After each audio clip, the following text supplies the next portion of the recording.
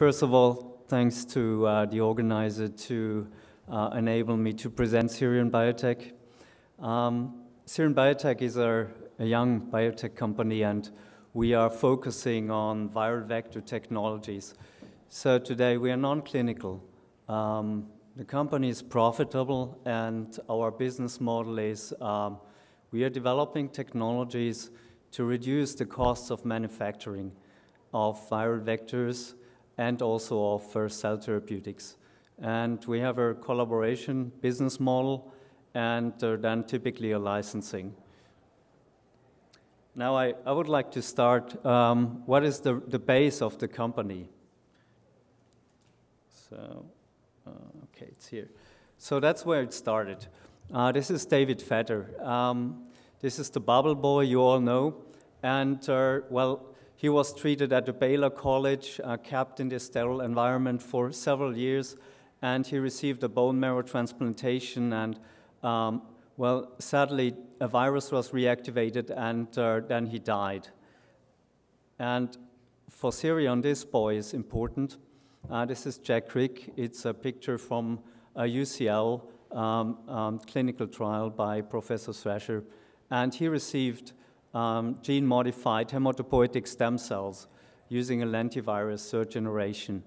And actually, he survived, and I like this picture much better than the other one. And I think that was the turning point when we realized how difficult it was to manufacture those hematopoietic stem cells. And that's about the talk today. So I would first like to introduce some of the challenges and then what SIRION brings to the field, what products we have and solutions to get this more efficient.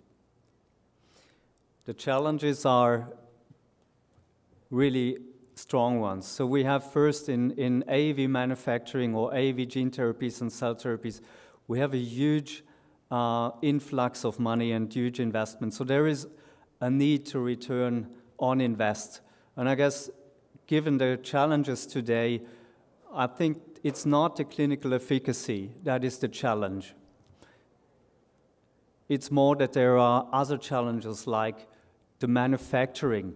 So if you look at, for example, for Duchenne muscular dystrophy, even if you treat a very young boy, 5 kilograms, and you need to administer 2 times 10 to the 14 vector genomes per patient, you see that it's almost impossible nowadays to produce the vectors for all the patients.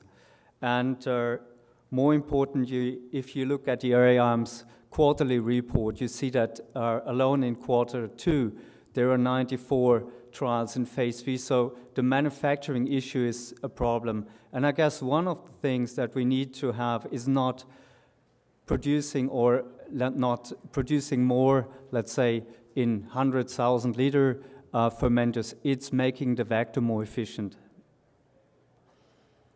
The second, or let's say related to it, is the cost. So if you look today at the cost models for Syntaglo or Zolgensma, you see the price is great because the patient benefits from it. So you have savings for the cost system. It may even be appropriate to ask for a price delivering 22 quality adjusted life years for Syntaglo. So that's great. However, the manufacturing costs, which for an autologous T-cell therapy or stem cell therapy, they are often up to 1/3 of the price. So that's a real challenge. And I think what I would like to do today is to give you this idea. So if you look at the price that was for the sequencing costs of a megabase per DNA, you see that Moore's law, which is already a very strong indicator that you can reduce the price with innovation. In biotechnology, you see it's even more important. So you can even further bring down the costs by innovation. And that's what we're gonna do. And who's gonna do it? Well, listen.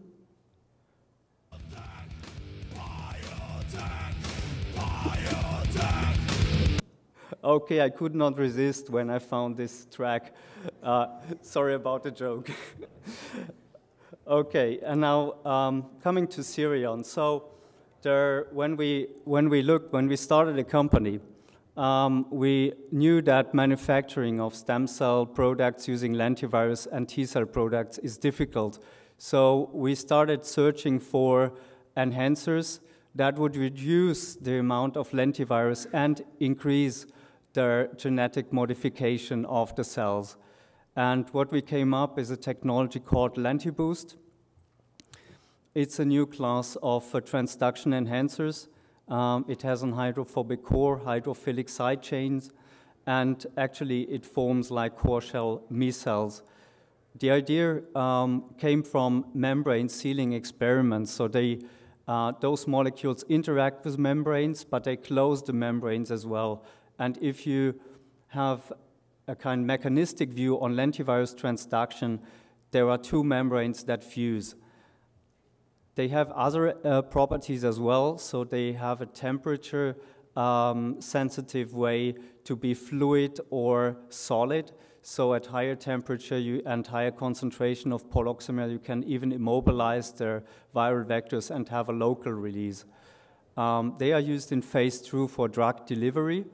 That's an old and established technology, but using poloxamers for transduction was novel, and it was basically a surprise that it worked. If you look at the problem at the beginning, so when we started working with stem cells, we had approximately 20, maybe 30% of stem cells that are transduced after an expansion of 12 days in vitro. And adding the poloxamer, we could increase this to 80%. What is more important here is that we can have a dose-dependent increase in the vector copy number per cell.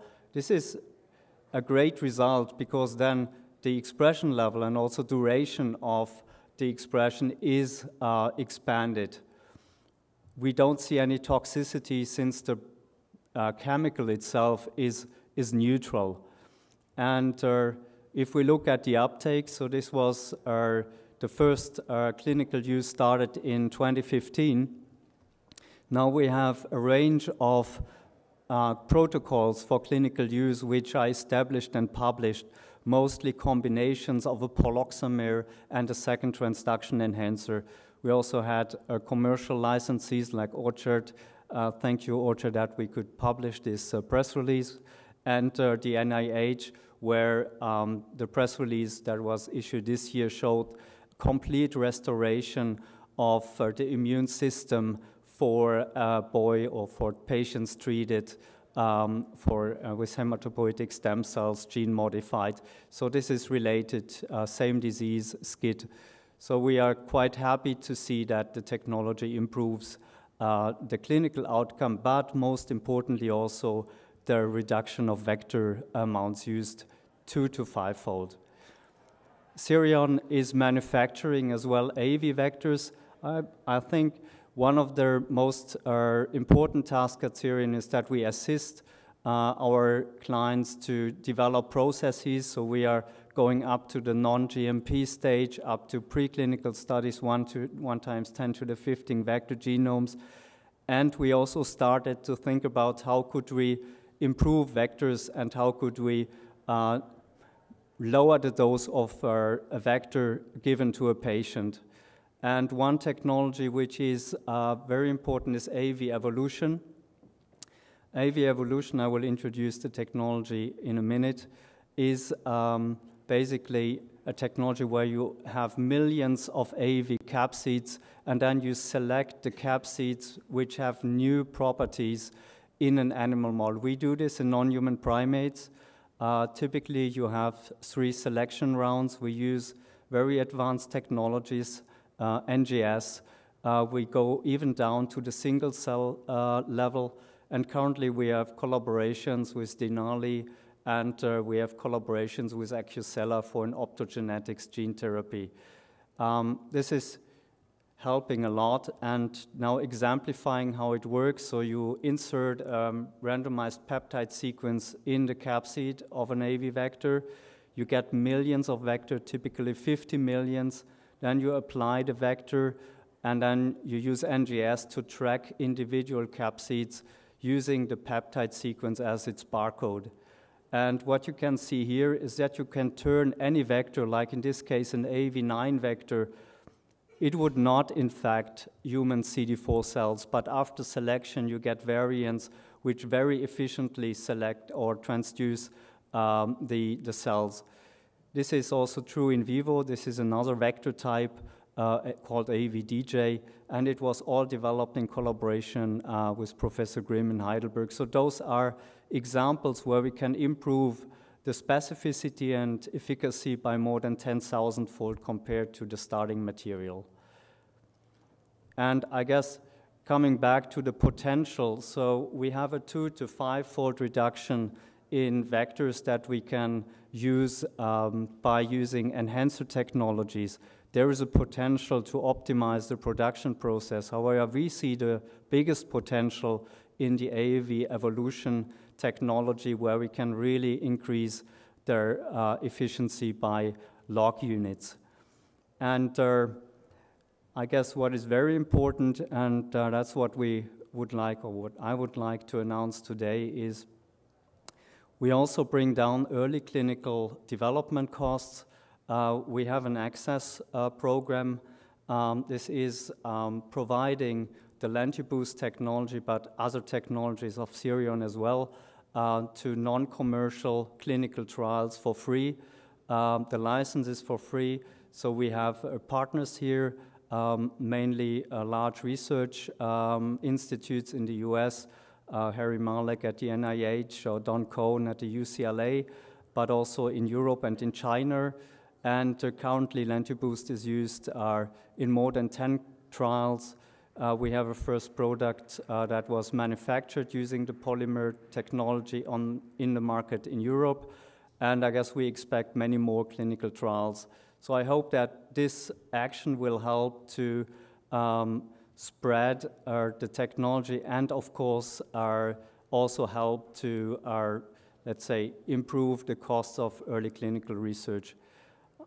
SIRION Biotech is currently expanding to Boston, so we opened an office.